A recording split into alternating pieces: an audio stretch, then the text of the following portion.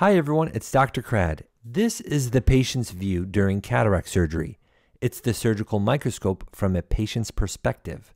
And in this video, I will show you the way I center a lens implant precisely on a patient's visual axis. In order to center a lens implant on a patient's visual axis, or their line of sight, we often ask the patient to look at the lights. Well, as you can see, there are multiple lights, in this case, 3 of them. So which light are they looking at? With certain lens implants, we can center all the lights on the lens implant.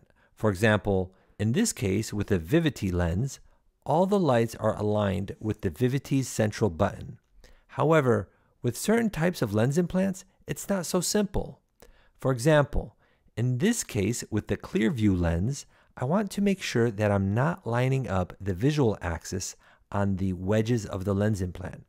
And this is hard to do when there are 3 lights and you're not sure which light the patient is fixating at. Here's an approach that can help. With some microscopes, such as this Zeiss scope, one of the lights is adjustable. So I make it a thin slit, which is less bright and easier for the patient to look at.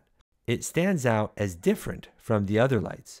To the patient, it kind of looks like a minus sign when the surgeon is sitting temporarily. So here we have a patient trying to look at all the lights, and they're moving so much.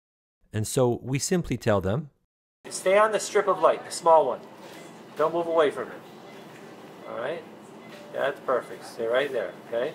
And just like that, the patient knows precisely where to look. Because this light is distinct from the others, I can be confident knowing that the patient is looking where I am asking them to. I hope you found this video helpful. If you have any questions, leave them in the comments section below. Thank you so much for watching. I'll catch you on the next one. Peace.